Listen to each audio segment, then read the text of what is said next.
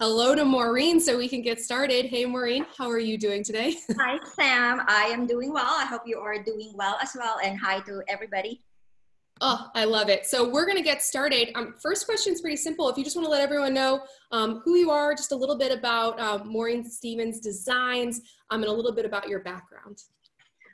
All right. Well, so I am Maureen Stevens, and I founded my namesake company called Maureen Stevens Design in the fall of 2013. And I really started as a prop stylist or an interior stylist. So I started with just very small vignettes, and then somebody asked me to do a room and then a couple of rooms, and it kind of blossomed to doing residential and commercial projects. So I've been very, very grateful for all the people that have supported me. I feel very, very lucky with that. I love it. Well, and Maureen's actually our 2020 Design Award winner, Vision's Design Award winner, selected by judges. I think you're excellent, but a handful of judges selected your design as our best design. I love all of the colors you use. I personally, like even trying to pick designs to showcase on the slides at the beginning, I was like, oh, which one should I even choose from? You do an excellent job. So when did you know you wanted to be an interior designer, and what did that process look like for you? Yeah, well, I mean, first, I am very, very grateful. We actually joined the contest like maybe like that day or like a day before. And I was like, oh my God, I forgot about this and I should have. And and to be recognized by peers and, the people who are into the sign and have, their brand name in the sign. It's been a very, very great journey for me. So thank you, Sam. Thank you, Vishion. I really would say I probably started, loving design as a child. I mean, maybe not knowing it at that point yet. I do remember, and my sister, if she's here, she would vouch that I would kind of just style like little things together, rearrange furniture, and things like that. I really thought I was just obsessive compulsive, but that obsessive compulsiveness probably kind of turned into trying to organize things and making things beautiful. So yeah, and I want to show you a few pictures. I guess, when I was a child, I was like looking at old pictures and I'm like, oh yeah, I was into design back then. Oh yeah, definitely share. So yeah, bear with me. So, all right, so here you go. Yes, so this is me as a child. You can see the uppercut. This is kind of showing my age now, and this heavy bangs. But anyway, this is my best Golden Girls inspired picture, with the florals and the pinks. And, so I really loved color back then. And at the same time, I also cannot underestimate the importance or how beautiful neutrals are as well. So like in this left picture, I have a white, I would say, gown, Yeah. and I have like a texture, organic texture behind me. So just kind of juxtaposing those together, is definitely beautiful as well. I love it. Yeah, and I think this will trail into our next question, which is just tell us about your award-winning design. Do you have a favorite part? Obviously, if you have any pictures, we would love that too. Or anything that was challenging, any stories that you have from it. Yeah, so the house that won the award is in Houston. So it's in the Montrose part of Houston, and I live in Austin at that time. So I would think the very first challenge is that it's remote. I learned I knew the client from afar. So, and I only met with her like 2 times during the whole process. And it was almost like a year-long process because it's a renovation, like pretty much of, a lot of big parts of the house. It's a renovation and then it's decoration and all of those things. So, but really what made it in a way kind of easy and seamless is that I had a very, well, not necessarily my team, but the client had a very, very good team. Well, first and foremost, the client is, very stylish already. She knows what she likes. And then the builders and the architects are really awesome as well. So really when you start a project, it's important to have a great team. It's all about collaboration. It's all about good communication. It really takes a village to kind of get a design or a project get together and to kind of have that vision come to life. So yeah, and I do want to share, yeah, a few pictures That would with be you. excellent. I love the entryway wallpaper. Hopefully that's Yes, yeah, in here, because that's right now, that's perfect. That's yeah. exactly in my mind, like what I would love to incorporate in my house right now. Yes. So yeah, so I would say that definitely this project was driven by color, and it was really just all about what the client wanted, and obviously kind of what I want as well. So our needs and wants kind of jive together. So when you ask like, what is my favorite part? It's really kind of hard to say, but like you said, the entryway is really one of my favorite. So we really did not change a lot just because there is a lot of natural light coming in and we really don't want to disturb that. We didn't want to put like drapery in there. We didn't want to put a big console. And as you can see, the door and the window are very big. But I did tell the client, I said, we need like a little glimpse of color. We can't just paint it like just one color. We have to have something vibrant and something beautiful. So I suggested this wallpaper to her, and she was just on board right away. And I think it's really just the perfect juxtaposition with the outside, the inside, this parquet colors, and really this rustic bench, over here. And I'll share with you the next one. So, which is the kitchen. And again, when you look at a project, or at least like for me, I have a vision of like what it was before. It was dark. It was closed in. It's a 1920s house, by the way. So at that time, they really do not like open areas. So, but here, actually, like on this side, like where the pendants are, was actually closed in. And then where the refrigerator was closed in as well. So there was like a hallway. So we opened all of that up. So you can kind of see all the trees in the outside and really just kind of playing with the tiles that we chose, which is green and geometric. So we have the white shaker cabinets, and the floors was actually like one of those very old tiles, as well, kind of like Italian tiles, but it was very, very dark. So we put like wooden floors, and we actually painted it white.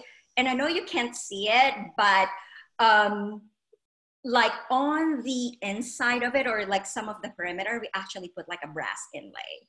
So when you look at a picture, there are so many things going on, or so many details that we really kind of did, as we went along the way. And another favorite is also the master bathroom. So this is the master bathroom, which, believe it or not, used to be a sitting room. So I think in the 1920s, or I guess back then, the toilet or the restrooms was like very, very small. So we opened it up. We put a shower and two sinks, a his and her sink. I know it's black and white, but do know that black and white are also colors, obviously, and they can give a space a lot of impact. And we just kind of accented it with brass details. We have some leather poles that we pulled in the camels and browns. And this little chair or bench right here, the floating bench, I mean, we chose from like, well, there's so many stains out there, but I kind of narrowed it down to 3 to 2 into 1. So again, another proof that it takes so much detail to kind of make a space kind of come together and really be cohesive. I love it. We actually have, if Sharon is ready, we had a question from someone in the audience. Let me see if I can find her. What I'm going to do is I'm going to upgrade her to a panelist so she can actually ask you the question herself. Okay. Perfect. So Sharon, you can actually turn on your camera. We can see you, and you can go ahead and ask the question yourself. You're still muted though. I'll unmute you. Sharon, or you can type it. If you want, we can save it till the end. All right, she might need to figure that out. So we'll give her some time to figure that out. She is on a panelist mode, so when she's ready, we'll ask her when she's ready. Okay. Well, I love that. I mean, obviously, we really love the design. So was there anything in particular that was challenging? I love that you mentioned at the beginning, you were in 2 different places. Austin, and Houston. So it almost feels like you were set up for this virtual type of world by practice in advance. I know this is kind of a curveball questions, but what did you do? Like, how did you tackle being so far apart? Yes, you know, kind of like you said, I guess even before, you know, the situation that we're in right now, I really did a lot of virtual, you know, a virtual design. So wherein I would meet the client just for a few times and really visit their project maybe one or two times, and you know, do the design where I'm at and just kind of send it to them. I really think we live in a world now where communication is very easy. You know, there are so many tools. Again, this webinar or this Zoom meeting that we are doing, who among you have had to several Zoom parties? I've had like 5 or 6 so far. And yeah, and actually I am having a Zoom party myself with my little wine glass over I here. love it. But yeah, so I do Zoom meetings, you know, like we are doing right now. And also, again, like a lot of communication and setting expectations. Early on, I asked my clients a lot of questions to really kind of know more about them. And it's all about their needs and wants and what really their vision is for their space, and listen and observe intently. So I would encourage, or I will tell them, hey, kind of walk me around your house, or send me a video, or send me a lot of pictures, send me a lot of, you know, inspiration images, and really just kind of going from there. You know, in the design world, we call that a design study, or a design research, wherein we're really learning more about you and really learning more about your needs and wants, and, you know, to make your project and the space that you are in as beautiful as it can be and as you envision it to be. I love it. And that, I mean, that brings on another question. So everything that you have shown, I would put that in my house in a second. I know my husband would be a different story as far as how we can make him get on our bandwagon. How can you convince people to be a little bit more risky, or are there any tips that you have about getting people comfortable with color?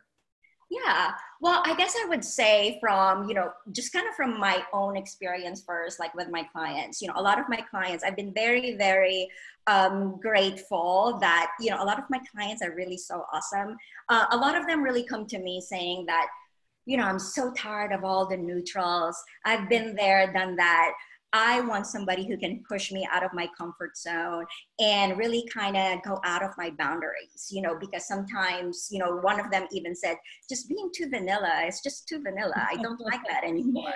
So, but obviously there are times as well when a client is like really, really hesitant. And, you know, there is a way where designers kind of like push you a little bit, but obviously not like push you to where you're not comfortable. And I think that's also something that I kind of have learned along the way, you know, when to push and when not to push. And to me, it's really just as simple as getting a design board, you know, together, getting a mood board together and showing them that, look at this, you know, it may look so serene and calm, but then if you look closely at all of the details, I mean, there's like some pinks going on in there. There's some yellows going on in there, and they don't even like realize it. So just kind of, yeah, all of this things that we have right now, whether it's Instagram, it's House, it's Pinterest, and obviously the Vishion app as well, you know, getting a design board together and showing them that. And showing them that it can be beautiful and can look cohesive with the right colors and with the right doses of each one, it can be a great space, even if they're not into color right away. I love that. And just kind of on that point too, would you say that you have a signature style? And as far as colors concerned, is there any colors right now that you're like, this is a must have in my space? Yeah. So actually I'm wearing it right now. I think this is kind of the muted color. I'm trying to stay on brand, but yeah, let me show you that. Yeah, let me share my screen and bear with me. I can see it. Oh, you can see it? Oh. Mm-hmm. Well, wait a minute. I'm seeing something else. So yep, there you go. All right, so this is my current favorite color. So I went to the Vishion app and I Oh, I looked or found, you know, the colors that I like. I've been leaning towards this, I think, since the start of the year. So this is Sherwin-Williams Sock Eye, so which I also call the new salmon. So I love this color. I recently used it to in one of my projects here in New Orleans. So and the other colors that I really, really like, you know, and how I kind of got it together. So this is like a little mood board. yeah. So this one, I was inspired by Caribbean colors. You know, to everybody, I am actually in New Orleans, you know, at this time, but I do split my time between Austin and New Orleans. But I do have a lot of virtual clients as well. And just to kind of let everybody know, I will travel as well once this is all done. I love to travel anyway.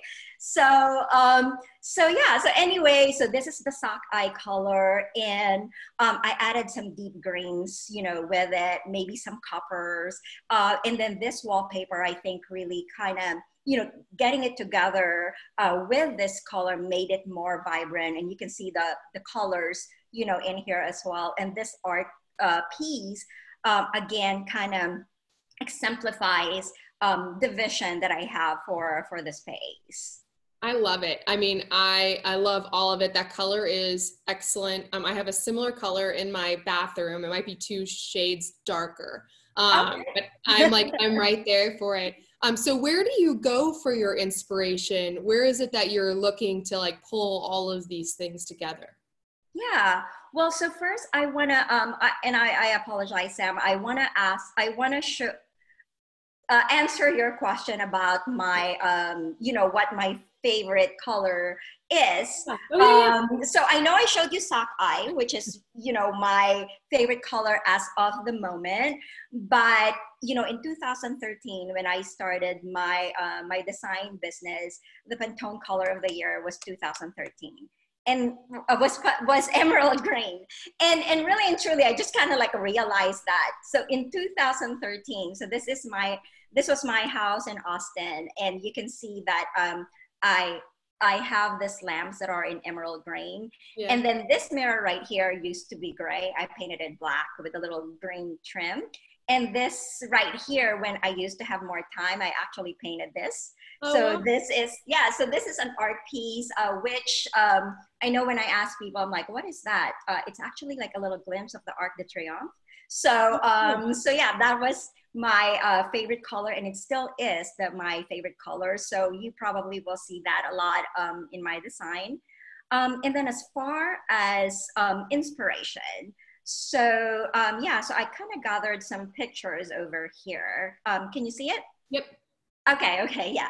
So I really, inspiration is really all, here, let me just talk first. Inspiration is really all around us. You know, I am a very curious person. I am very observant. And actually, I know my husband can vouch to this as well. Like I would go and just kind of walk a street somewhere, and I would take like the walls, the floors, like a little architectural detail. You know, restaurants are definitely like very, very big as well. You know, whether it's a posture restaurant or it's a hole in the wall, like one has a lot of quirks and one has like really a lot of design elements that I can gather inspiration from. And then antique stores. I guess it's kind of like a no-brainer. You will hear designers, antique stores, vintage stores. I mean, we really do like it a lot. I have been known when I used to live in Texas, I have been known to jump out of my car, like every little town where it says antique alley over Yeah. here or old town. Yeah, and again, my daughter will vouch to that as well. You know, we're kind of just driving, going to a place, and I'm like, oh my God, antique store, we gotta stop. So yes, and obviously travel. You know, travel is very, very big, and it doesn't. Again, it can be local. You know, when I lived in Austin, we used to go to like little towns. We will go to like bed and breakfast and just kind of like little places, you know, there, and I would see so many things. So let me reshare my screen again and kind of just show you the recent things that inspired me. So yeah, so over here, you can see that this was actually, I think this was like 6 a.m. or something. This is in Round Top, and I really kind of, it's very, very big in Texas. And I did go a lot, and yeah, I would go early on so that we can pick like really, really early. This is like a little vignette in Marburger or Round Top Marburger again. So which I think is, you know, it's just like very, very cool. So it's all of this luggage and trunks and kind of just juxtaposing them together. They're very, very deep colors. That's me a long time ago, but, you know, just to kind of letting you know that this, you know, champagne bucket over here, a champagne trunk with like a cushion. I have had that maybe for about 10 years now. A lot of my finds can be found in my home, just all over, because I love them. I keep them like really, I would say for eternity. This is a little art piece that was at a museum. I mean, like, just look at how deep the lapis is, and also the black and kind of getting together with the golds. The other, I go to shops, obviously, interior design shops. This is Mui, which is in Amsterdam. And I went to the Philippines, which is where I'm from. This is a hotel in Manila. And also just to kind of tell everybody, you don't like really have to get a room, you know, at a hotel. I mean, some of these places are too posh for me. I can't afford it. So I would really just go to the lobby and just kind of see, you know, what are the design details, you know, that they had. This is in the Philippines as well with my sister. And this is actually, believe it or not, is wood mosaic just from the bottom up. Oh, wow. So this is a museum. I love doors. I love doors. All of my friends will say I stop at any door that has a lot of architectural elements. So, and sometimes I post, sometimes I don't post. I have like thousands of door pictures on my phone. This is another testament how I love antiques. This is in Amsterdam again, and I had to kind of pull my sister and say, yep, we're gonna go out of our way to go to this antique center. And this is a restaurant. This is Sketch London, which I know a lot of design lovers know. So me and my daughter just had coffee and pastry. So we kind of went like really small, just so we can kind of take in the ambiance and experience it. So really just, you know, for everybody, inspiration is everywhere. You have to look, but you have to look and you have to find it. You know, it doesn't, I guess to me, I'm very, very curious. Again, I have tons of magazines and, you know, at my bedside, at my table, all of the restrooms have like piles and piles and piles of magazines. They're really just all over. So yeah, so I would just kind of, you know, tell everybody that when you start like getting a project together or getting a space together, to really look around them and catalog all of the things that inspire them, you know, every day. And then once you see them, you know, look all of them and you'll see a pattern. You will see that you love something specific, and then you love another one, and then you kind of mesh them together, and it will be a great design and a great inspiration. Yeah, I love it. And I'm very similar. Anytime that we travel, I always go to Yelp. I try to rank the food high, but I always look for the interiors to see like what space do I want to be around? How can I potentially see how things work together? I actually had the idea for Vishion in a restaurant. Same thing, I had a color inspiration and I was like, oh, I love that color. Couldn't find what I wanted, hence Vishion. So I am with you. And it's definitely something to look forward to once all of this is over, being back in beautiful spaces. Because I very much so, I think the experience of being in a place that's well designed, it does have that feeling. Yeah. I mean, even picture with me, picture without me, either way, like as long as I have someone else next to me, usually it looks pretty good. I was curious, are there any current trends that you currently are in love with, or anything that you hate? And I'll add on top of that, do you ever have to talk a client off a ledge of something you know is not going to be a trend next year? And you're like, how do I be respectful? That is a very good question. So I guess as a designer, you know, we do love a lot of different styles. And I always say, which really kind of sounds cliche, it really is all about what the client's needs and wants are. Yes, I have my own style and I do try to infuse it. And I know they hired me to kind of infuse that or kind of give them, kind of segue them into that direction. But at the same time, I am not changing your vision. You know, I want you to be who you are. I want you to like what you like. Although, really, sometimes, you know, a lot of people are just like, but I like this and I like that. I like a million things, you know, and that again is because of Pinterest and Instagram. There's so many out there. And as designers, you know, our job is to kind of curate them, edit them, and make them like very, very cohesive. As far as me, you know, what my favorite style is or what I lean towards, I call it updated classic. I also call it historic neoteric. It's kind of like a new word that I coined. I'm very, very proud of it. But anyway, so it's really just all about getting all classic and historical elements together. So I was saying how I love architectural elements, and I do try to infuse that a lot, you know, in my design. Yes, I am also influenced by trends. Yeah, obviously we all are. But, you know, a client who is calling for something very modern and trendy, I would infuse that. But for somebody who says that, you know, I really don't want anything that will not be here anymore next year, then there are really ways to kind of infuse a little bit of the trend. So which, you know, I would say like little pops, whether it's in accessories or an art, and not go all out. You still have a little bit of that trend, but not, you know, but not all of it. And then as far as things that I hate or don't like at the moment, again, you know, I said, I don't hate any style. I love a lot of styles. And I also think it's kind of when I talk to somebody and really kind of draw them out, is when I start knowing what style is their style. Right. So it's because what you want, you know, whether it's rustic or farmhouse, it doesn't make you wrong. You know, that's what you love. So let's capitalize on that and let's use that.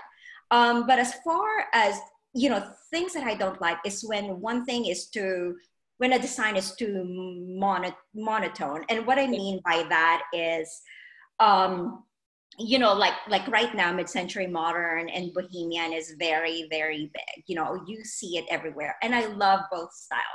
But I don't like it when it's 100% just mid-century modern, you know, and that's it. I really believe in mixing styles to making a space that's very layered, that's very textural, that really tells a story, and that's very exciting, and you'll love for a long, long time. So again, I do not dislike anything. I think it's just kind of when something is just kind of too much, you know, too much of one thing. I think it's great though too, is you have to make sure that as you're working with like Maureen, your interior designer, you're the person who like reins me in to be like, you might love that now, but that's definitely something that's, in 5 years, you're gonna be like, why did she let me do this? Yes. We do have some questions. This is from Haley. She asked, what's your work experience or education? I'm really interested in knowing your background. Yeah, so my background is actually, which I think a lot of designers kind of have a different career, a different background before. Mm-hmm. I am actually a physical therapist. That's what I went to school for. So, so like I said, in 2013, it's when I built my you know, my design brand and also my design company. But, you know, I think all of us, kind of are predilected to kind of do something. It may be something that we kind of went to college, that it's not necessarily what we went to college for. I'm very, very grateful to be a physical therapist, and I love it. I don't see patients anymore, but I'm still a physical therapist, and I am focusing on design. So that is my background. It really, yeah, I did a lot of soul searching. I would say really 10 years ago, as far as like, I know there's another part or another layer of me that I really want to explore, and it led me to design. I've spoken with a few interior designers, and a lot of them have a very similar story where it wasn't instinctive, or it wasn't something where you went, like you were born and you're like, I'm gonna be a designer. Yes. Many people like find it, they fall into it. Like you start designing your own house, you probably just start having money in your own space to be able to say like, oh crap, I'm great at this. So I think that's a totally normal type of vibe. And someone, Becca, in our audience was also in school for occupational therapy. Oh, so wow, I did not know that. No, that's, yes, yeah. I love it. So as far as, I want to ask just one random question at it. As far as like right now with, we won't say the C word, COVID. I said it. You did. There are a few C words you're supposed to say, so I wanted to make sure everyone knew what I was talking about. Are you taking virtual consultations right now, or are there ways that you're working differently to help with clients or gain other clients? Yes, definitely. And yeah, so let me kind of open my slide again over here. I will obviously kind of let you know where to find me, but I am actually launching a service. I call it Let's Find It, which is really, I find that a lot of old clients, or maybe just, just other people don't want the long-term commitment. Right. When they think of design, they think of it as, it's going to be a long process. It's going to be a relationship with this designer. It's going to be expensive or something like that. I really found that, like, let's say really just my friends, will ask, oh, well, I just need a sofa, or something like that.